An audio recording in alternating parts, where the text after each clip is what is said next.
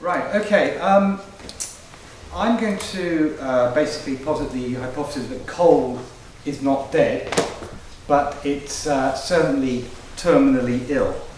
And I'm going to look at that from the point of view of credit and credit implications of the stranded asset debate. You know, I work for Standard & Poor's. We focus on credit quality, and it really is important to stress that when we look at coal miners, that 2/3 of coal miners are rated non-investment grade. In other words, that the risk of default over a 10-year period, not paying your debt back on time and in full, is somewhere over 60%. Okay? So 2/3 of coal miners in the world that we rate, obviously we don't rate all of them, are non-investment grade. More importantly, 1/5 of all rated coal miners are CCC+, which is basically scraping the barrel. So when we hear that it's hard to talk to US coal miners because they're going bankrupt, that explains why. But it's also important to look at this from a perspective of what Mark Carney calls the tragedy of the horizons. Often thrown back at us, saying that we look at credit risk issues from too much of a short-term perspective, that we need to take into account the longer-term issues, of which climate change is one of the major factors. But I'm going to argue that this whole issue of carbon constraints and the impact it's having on the coal sector is not just a long-term issue. It's not even just a medium-term issue. It's a short-term issue.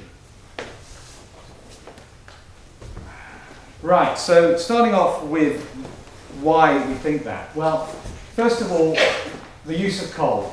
We've heard a lot about the use of coal. It's a double-edged sword, we'd argue.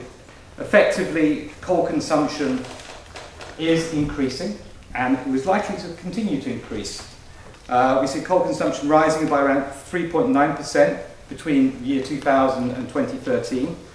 And you know, if we look at it in terms of what that means in terms of coal-fired plant, an additional 200 megawatts of plant has been added every day on average during that period between 2000 and 2014. Do bear in mind the average lifespan of those plants is around 40 years. And coal will continue to increase in importance. And you know, there will be an increase by the year 2019 to around 9 billion tonnes in terms of consumption. So that's what we see in terms of coal consumption over the short to medium term. It will continue to increase. So this is the short to medium term picture. And that's because coal is, you know, a very important part of the energy mix, responsible for around, you know, 2/3 or so of energy production, and, you know, at the same time, responsible for about 40% of the world's CO2 emissions. So you've got the double-edged sword characteristics there. But what we've tried to do as well is not just look at the short term, but look at the longer term issues in terms of carbon constraints. And this is based on the analysis and also help of Carbon Tracker, who collaborated with us in the initial version of this paper. Looking at the IEA policy scenarios, you see here that the new policy scenario, the blue line, will actually lead to increasing temperatures likelihood of about 3.6 degrees, you know, which is obviously better than the current policies. But one thing that is worth focusing on is this scenario here, 450 ppm. Now the 450 ppm, most of you will recognise as being the one which gives you a 50% chance of limiting the world temperature rise to 2 degrees by 2035. Now what is required to get to that? Well, it's argued energy efficiency policies, tick. Limiting the use of inefficient coal power, tick. Increasing the usage of renewables and nuclear power, tick. Now, I'm not saying we are there already, but what I'm saying is there is a trajectory to get there. Whether we will get there or not is very debatable, but the 450 ppm policy scenario, while it's you know, subject to some skepticism, it's not totally unfeasible. Oops, sorry, going back. What does that mean? Well, let's go back from the long term to the medium term. Now, China, we argue, is the real game changer in this debate. It represents 45% of the global demand for coal. And what's been happening in China is really quite interesting of late. As you see from this chart here, we've got basically an increasing consumption of coal, and that will continue to increase, we believe, about 3.5% per annum up to 2020, based on Chinese stated policies. But at the same time, you can see there that Chinese net coal imports have started to decrease. Now that has quite important ramifications. Chinese coal consumption will decrease after 2020, that's our stated belief. And you know, the fact that we are getting to see already a decrease in coal imports has an interesting impact on other coal exporting countries, notably Australia, Indonesia and the US. So China, because of its importance in terms of the world's coal demand, has really huge ramifications in terms of the coal sector globally. And that's the first point that we need to bear in mind. Moving from China to the US. Now the US energy mix has been in transition for some time, and it's undergone quite a fundamental transition in the short term. You know, we've heard a lot about regulation, but it really is important to stress that the Clean Power Plan aims to cut coal CO2 emissions from the power sector by 32% by 2030. So we've got this is the implications of that. You see that the coal mix by 2030 decreasing significantly in the US energy mix as a result of that. From research suggests that the share of coal-fueled electricity generation will actually fall from 38% to 27% over that period. So that's a significant shift in the US energy mix. What does that mean for the coal industry? Well, here we have the Appalachian output in terms of where it's been going since '97, and you can see where we think it's likely to go by 2018, so a relatively short time frame. So because the average coal-fired plant produces more than 1.5 times the amount of carbon allowed under the new regulation, we're starting to see plans for retirement. Retirement in the order of 60 gigawatts of the country's coal-fired capacity by 2060. That's equal to about 80 to 90 million tons of coal in the US will be retired. Now what's that going to mean for the US coal sector? I mentioned right at the beginning where it is in terms of its credit quality. Around 2/3 is non-investment grade, a fifth is rated CCC or below.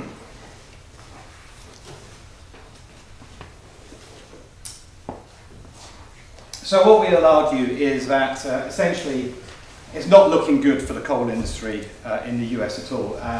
The US energy mix has shifted, partly because of the shale gas revolution, but also because of environmental or carbon constraints coming in, such as the Clean Power Plan. Coal production is decreasing, and the way around this, which the US coal sector has hoped or has hung its hat on, is to increase exports. But it's not looking good in that respect either. So the US coal industry is actually caught between a rock and a hard place.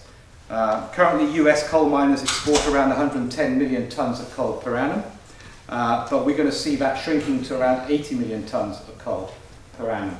Now why is that? Well, essentially because of price. It can't compete, and as a result of that, it's got no outlet for its coal. That, we believe, is going to be leading to the real risk of stranding in the US coal sector, and within a relatively short time frame.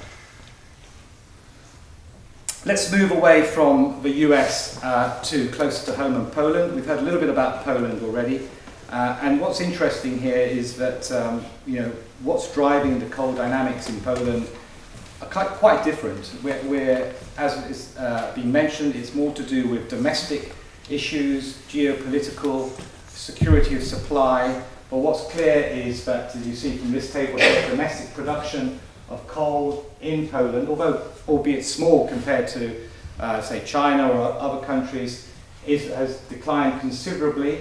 While at the same time, you can see that it's moving from an export to an import position in terms of its coal for thermal generation. So we are seeing in Poland a situation where it's unsustainable, essentially. The coal industry can't carry on like this. It needs to rely on government subsidies to keep going. EU state aid rules will catch up with it eventually. It can't continue like this. And geopolitical tensions will only increase. It can't just rely on importing coal from Russia, given the tensions that we're seeing escalating there. So the coal industry in Poland will have to restructure significantly, which will also put intense credit pressure on coal producers there.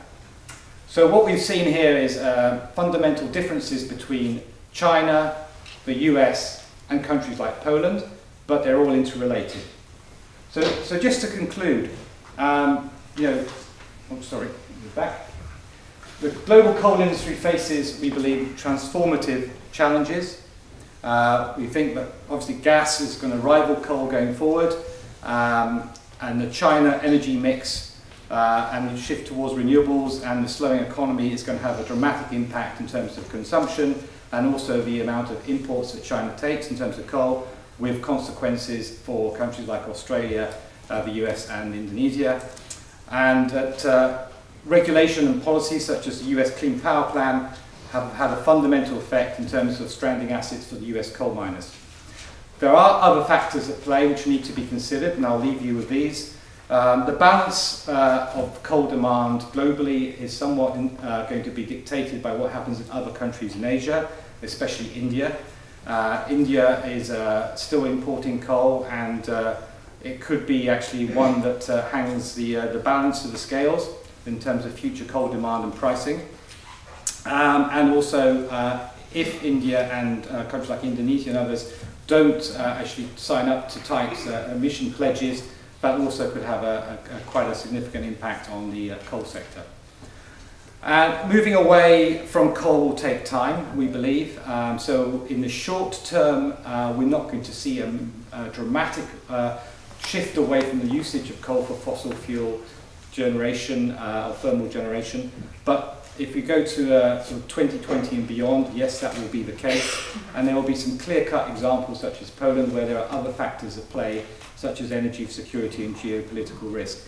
And then finally, as we've just heard from the previous paper, technology is likely to play an important part going forward, whether it's advanced technology in terms of increasing the efficiency of coal plants. For example, if you improve a plant by moving to supercritical coal power production, you increase the efficiency from 33 to around 45%. That will decrease the world's CO2 emissions by around 10%. So that is a real game changer, we believe. And of course, we've heard about CCS. CCS has a potential to reduce emissions by 80 to 90%, but also it has an impact on increasing usage of coal by about 25 to 40%. So CCS is still up in the balance, but technology will play a part in our view. So I'll leave it at that, and happy to take any clarification points. Thank you.